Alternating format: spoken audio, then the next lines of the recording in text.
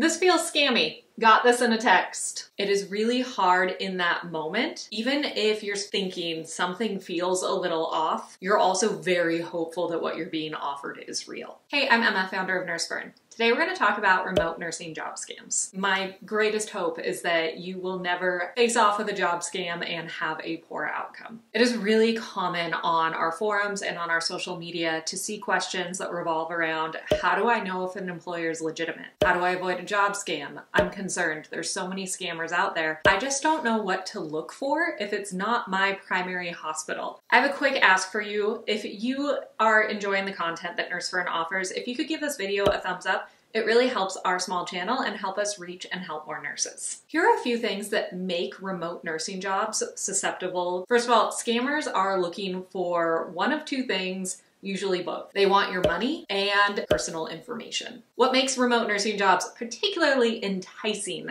to the skeevy scammer we have out there? There are far more nurses looking for remote nursing jobs than there are jobs. You have a particular high interest in moving into a role, and they also know the things that you really want. Things like a higher salary, flexibility. Another thing that puts you at risk, if you've been looking for a little while, you might be starting to get discouraged in your job search. And then enter from stage left the scammer who seems to have all of the things you ever could want. Here are some common elements of job scams and how to avoid them. I'm also going to be including real scenarios, including screenshots that have occurred in the Nurse Fern community. It's really important to highlight true examples so that you can be better equipped at spotting them. So let's get to it. Spelling and grammatical errors. It's often the first thing that you'll probably spot in communication from a potential recruiter or company that makes you go, if they were legitimate, they probably would at least use Grammarly to make sure that this sounded right,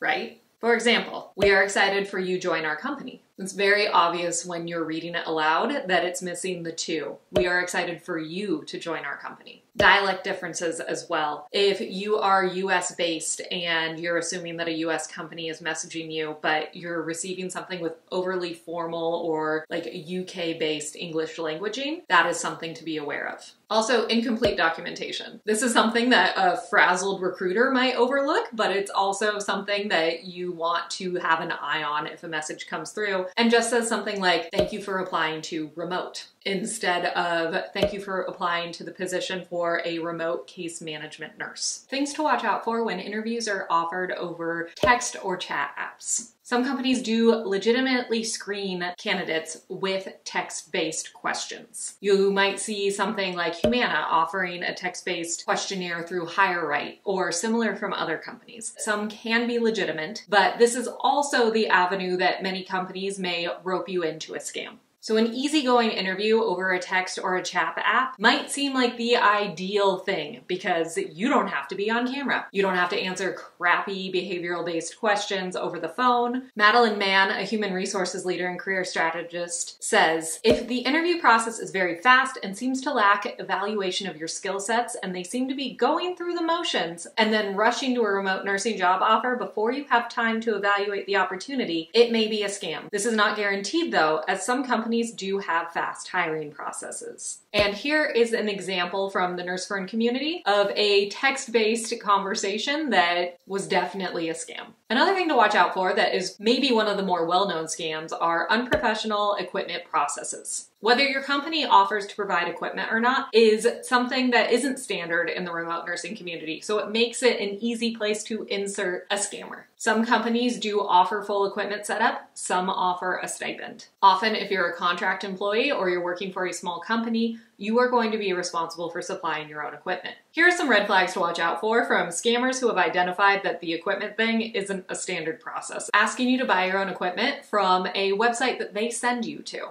They might send you a check or money order to buy equipment, or they can use a Venmo or Cash App scam where they send you funds. If you are sent a check in the mail from a company and you're unsure if it's legitimate, take it to your bank and show it to them. Here is an example of a very hopeful job offer situation where the scammer immediately sent a check to one of the nurses in our community. The scammer might also have a suspicious ask for your personal information. Be very wary of providing personal details, including your social security number, before you need to in a formal hiring process. Until you are formally hired, there are very few reasons to provide a social security number or date of birth. If a background check is required, where you are asked for that or other sensitive information, use your judgment on when it's appropriate to share your data. How to screen for job scams. Two main things you're going to want to do are vet the recruiter and vet the company. If you're being contacted by a company that you're not familiar with, or you're looking at a job at a company that you're not familiar with, you're going to want to do these things. Search the company on Google and check out their website. It doesn't seem legitimate.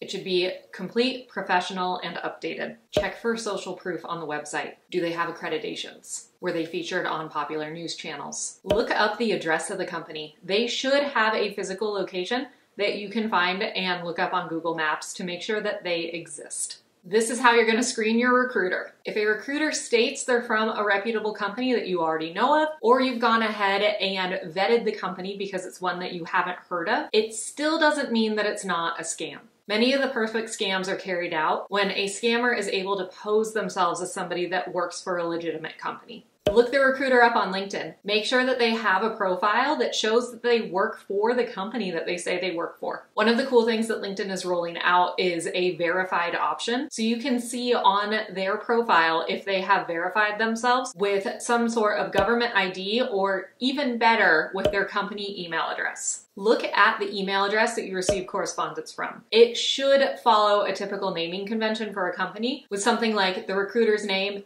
at companyname.com. Scammers often will have email addresses that look similar but are slightly off from what a company's real email is. It might be something like name@recruiting.company.com or name.company@gmail.com. It really should match the emails of other people at that company. Recruiters from staffing companies might also be looking for employees to fill contracts for these major companies. So you might need to do a little bit more research to make sure that that recruiter works for the staffing company that they say they work for and that it is legitimate. Ask the recruiter to give you the remote nursing job title and the reference number. There is absolutely no reason they shouldn't provide you with this information if the job is legitimate. We also recommend contacting the company if you have concerns. Go to their formal website and find the phone number to contact them, their HR department, or their main phone line, and get directed to someone who can help you. Many companies are highly aware that there are sophisticated job scams out there and are very helpful if you call them independently to verify information to ensure that you really are interacting with them. One last piece of advice to help support you in this process and to help reinforce that gut and intuition that you know so well about yourself. If you feel uncomfortable or like your recruiter is being pushy, it's not worth the risk. Landing a remote nursing job can be challenging, but don't let your application fatigue make you susceptible to compromising your personal information or finances. If something seems too good to be true, it probably is.